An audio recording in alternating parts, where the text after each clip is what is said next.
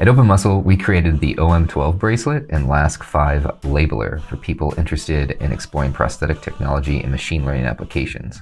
While these devices aren't intended as actual prosthetic sensors, they serve as valuable educational tools to help users understand the fundamentals of muscle sensing and machine learning in a hands-on way. The OM-12 bracelet consists of 6 cells, 3 with ESP32C3 microcontrollers and 3 with batteries and power management circuits.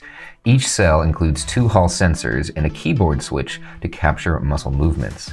The goal of OM-12 is not to function as a prosthetic device, but to provide users with a practical understanding of muscle sensing, data capture, and machine learning. Once assembled, the cells are positioned on a Velcro bracelet attached around the forearm to detect muscle pressure changes, providing an entry point to machine learning applications in sensor technology. We're going to start off with the surface-mounted components for the 3 power management cells. These are the ones where the batteries are connected. There are 3 major components. There's a latch switch mechanism that will power on and off all 3 devices. There is also a LDO, which converts the battery voltage down to 3.3 volts.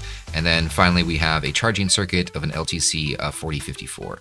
Now, this is a prototype version of the PCBs, and you do have to wire the 5 volts separately from the actual V-bus from the ESP32C3. But again, I'm just wanting to go over briefly how this device is manufactured in this current version. So I'm using an actual iron to do the solder reflow, and here I am actually attaching the JST links to each of the cells. So since there's 1 microcontroller for every 2 cells, we need to send over 2 of the analog signals, and then we have to power, of course, the other device. And that's accomplished with 4 different wires. And then the buttons that handle the power on mechanism, those are 2 separate wires. So now I'm finishing up just attaching all of the Hall sensors on the 3 boards that manage the power. And I can go on to solder the ESP32C3s. Now these are super mini dev boards, pretty inexpensive, about $2 on AliExpress. They're a powerhouse. They actually have 2 cores on the inside, 240 megahertz, pretty fast for our use. It is the problem that there are 3 of them. It makes it a little bit cumbersome to actually update the code, but I've been working on an over-the-air update MicroPython package that allows us to do that pretty easily. So after we got most of these soldered on, we do want to test them to make sure that the ESP32s can be flashed with MicroPython. You might want to do this beforehand because you do not want to ruin a board, and that can happen because some of these dev boards do come from the factory, sometimes not working. It's like 1 in 12 in my experience, or maybe 1 in 20, but it's still worth note.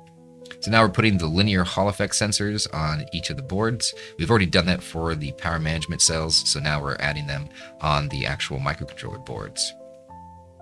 So the final step is just to solder these together, and what we're going to be left with is a board that there's 2 cells that are linked together, and then there's 6 cells total that make up the bracelet. So now I'm just pushing the Hall effect sensors to make sure they're fitting into that square hole to be as close to the magnet as possible. And now this is the female JST jumpers that we're just adding on here.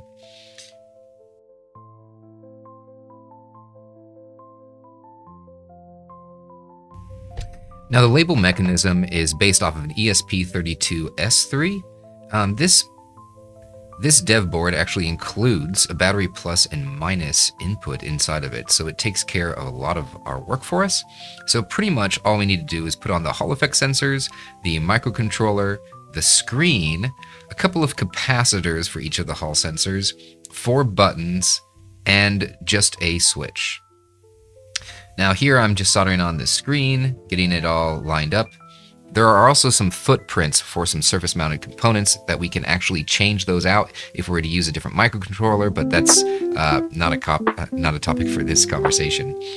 This is, again, a dev board, and I'm working on refining it, but I wanted to upload this version as soon as possible so people can replicate the work if they are so interested.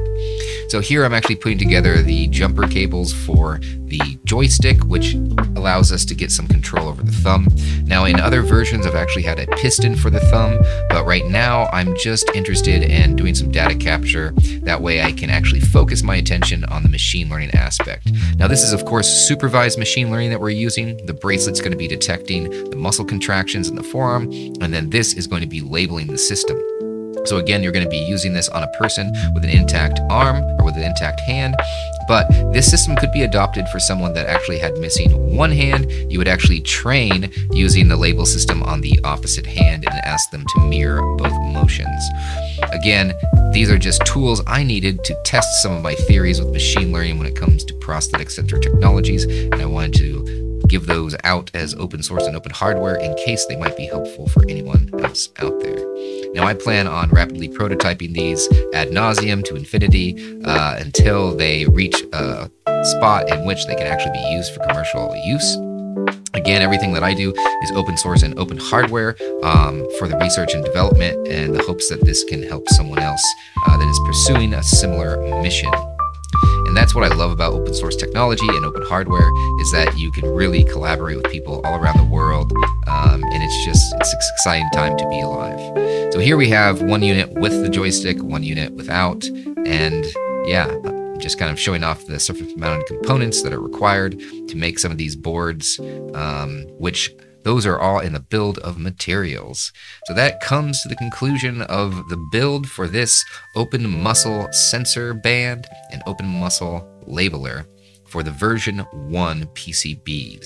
So if you have any questions, please reach out to the GitHub. Please reach out via Discord. Please go to openmuscle.org. You can find us on Twitter. You can find us on YouTube.